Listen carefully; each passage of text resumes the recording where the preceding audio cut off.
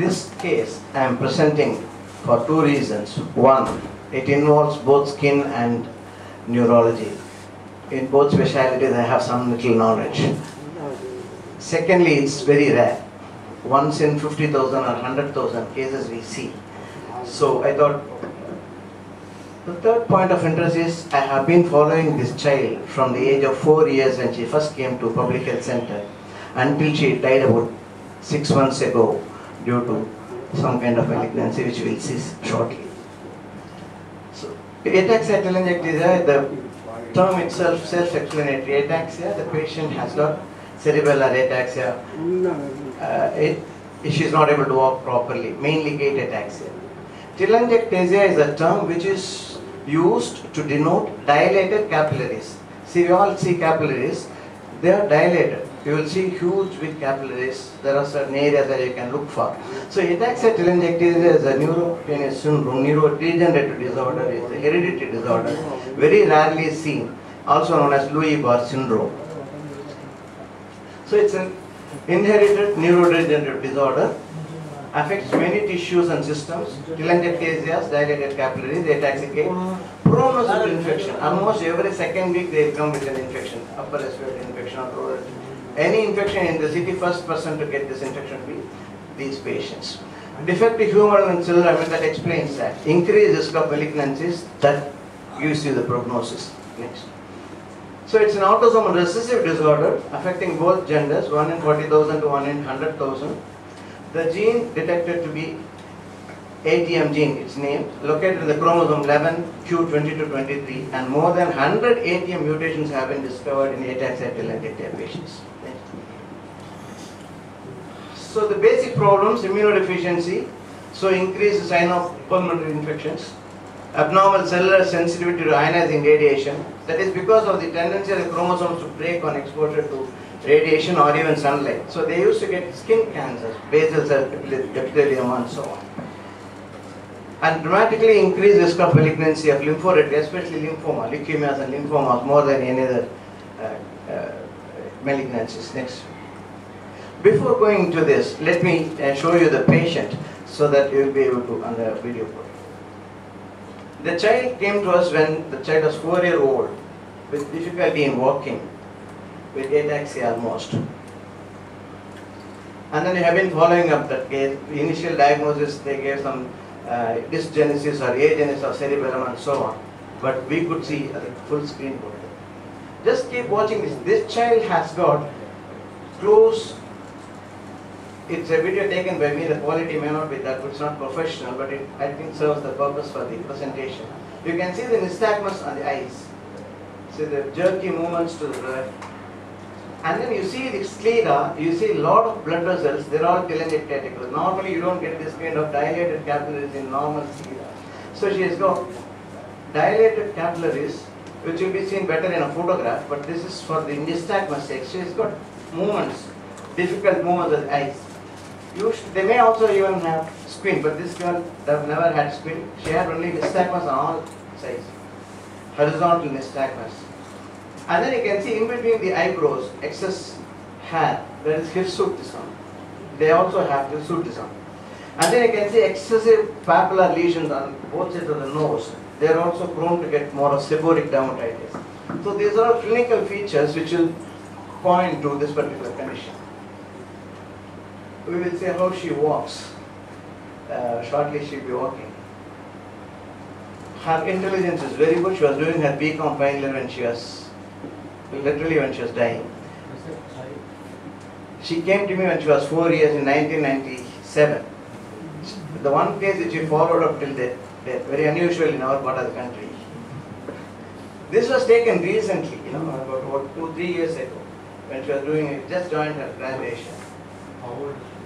When she reached 8, now it was 15 or 16. And then you can see grey hairs. She has greying of hairs. See this is in coordination more on the left than on the right. See the fingernail place is definitely positive on the left side.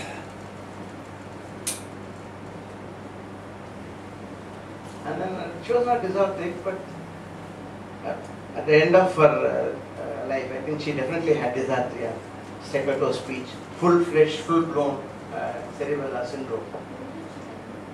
Sorry? What is the cause of death?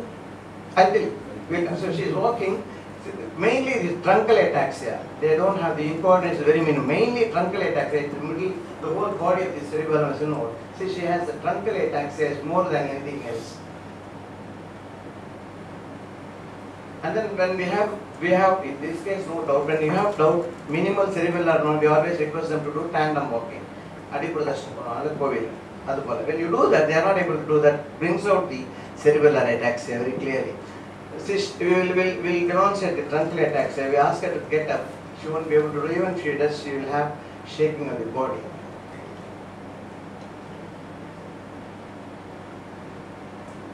Yes, she has mainly truncal ataxia. See, she's not able to stand. Keeps on moving up.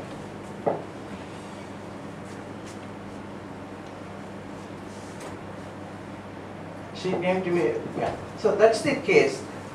We have been following from 1997, if I remember correct, till last 6 months. That was one of the visits when she consulted me for her usual respiratory infection. The next one. So, clinically we will see what are the things. I have not seen all the findings in this case, but generally, multiple telangiectasia, multiple dilated capillaries in sclera commonly, ear lobes and lobes, graying of hair, irregular pigmentation of skin in the areas, especially exposed to sun, caffeolate spots. Caffeolate spots are coffee brown color macules. Sir, excuse me. Sorry, car number 2908. So, 2908. yeah, Ford. Yeah, Figo.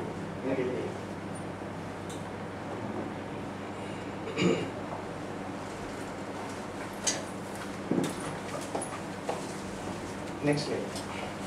Other cutaneous, usually they will have hypertrichosis and occasional grey hairs. Poikiloderma is a term that explains black and white spots as the pepper and salt appearance of the exposed areas due to photosensitivity. Poikiloderma, loss of subcutaneous fat and sclerosis. Rarely seborrheic dermatitis, caffeolate macules, vitiligo, acanthosis nigricans and eczema. Basal cell carcinoma due to abnormal radiosensitivity. They are quite prone to get this because of their unstable chromosomes. And cutaneous granulomas, secondary to infections. Next. So this is a photograph of the same child. You can see the this one taken with flash, so we are not able to see the dilated cap. Next one. Without flash, we learn by our mistakes. Without flash, the dilated capillaries are brought out nicely. Next one. This is a very common appearance. This is not due to Ataxia telangiectasia. This man, as usual, when we say we have no treatment, you know what they do? They go for the alternate medicine. So this girl was given alternate medicine. I don't remember what exactly it was, without meaning any hardship to any other paramedical. She had some alternate medicine and then lost all her hair. And then I treated it with some minoxidil and local treatment. Next slide. She got back her hair. She was very happy. She didn't know that she was getting her hair but not the life. But anyway, she was transiently, she was very happy. Very happy. You can see even when there is the alopecia, the hair comes back, usually grey. I don't know whether the grey hair due to Ataxia telangiectasia or due to the treatment. Next slide.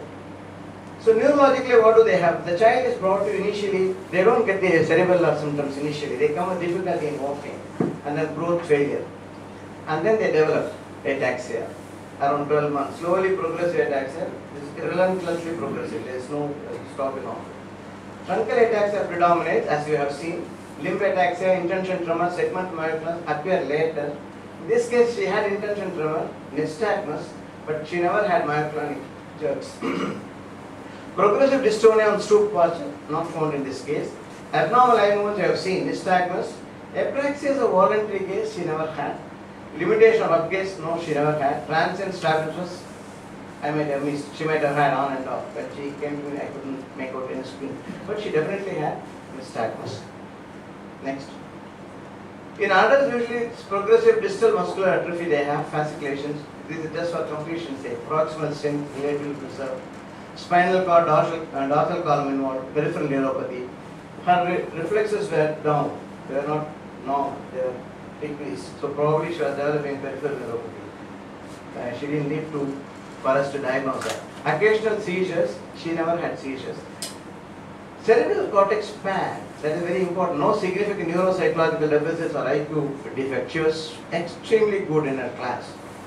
She was scoring 80 to 90% till her last exam. Next. So this is about 10 to 15% of these people develop lymphoreticular malignancy. That is what probably took her life away. T-cell leukemias and lymphomas are more common than B-cell tumors. Dysgerminoma, gastric carcinoma, other malignancies, liver carcinoma, retinoblastoma, and pancreatic carcinoma have been reported. But more commonly, lymphomas and leukemias. Recurrent and chronic sinusitis, they come every third week or fourth week, they will come to you with respiratory infection. Recurrent chronic sinusitis, bronchitis, pneumonia, chronic progressive bronchiectasis. This is another cause for death sometimes. They develop severe respiratory infection and then go to respiratory failure. Thymus is often absent. Not only thymus, generally the lymph nodes and the tonsils, all the lymphoreticular system, they are not well developed. What are the tests you can do to usually clinically we will be able to diagnose it, but there are a few things. Lymphopenia. This is very important. Serum alpha fetoprotein is definitely elevated, remarkably elevated. That inches that gives you definite point for diagnosing this. And carcinoembryonic antigen, not in all cases, some cases definitely. If you estimate the immunoglobulins, IgE, IgE or IgG, they are decreased, indicating that their immunity level is very low. Next. Failure to, then you do the hypersensitivity reactions, they are all negative. You are not able to get hypersensitivity due to cellular immunity failure. Cellular radiosensitivity test and abnormal, some people, very small percentage of people, they do develop diabetes, then GTT might be useful. Next. This is important. Neuroimaging, if you find when they develop full-fledged cerebellar clinical symptoms, non-progressive cerebellar atrophy, definitely you will see that now. More extensive degenerations in others like substantia nigra. Any degeneration, substantia nigra, brain cell nuclei, and spinal cord nuclei. No, posterior column is especially node in spinal cord. Cerebral cortex is fat, as I already told you. Next. So in this case, what are the findings to sum up? 1996 MRI brain was normal, with normal cerebellum. And then we repeated 2007 MRI brain showed cerebellar, which I will show you right now. And then the investigation, torch serology for infections, normal, urine chromatography, normal. 2002 thyroid function, normal, proper cellular scan, everything was normal. IgA normal, IgG was reduced. Alpha fetoprotein was very high, 232, normal less than 16.3, it was very high. And 2006 repeat MRI, then only we could really assign this case as a Ataxia, even though we had a suspicion. MRI brain, mild diffuse cerebellar atrophy, all the other tests were normal. Next. This is her MRI. You can see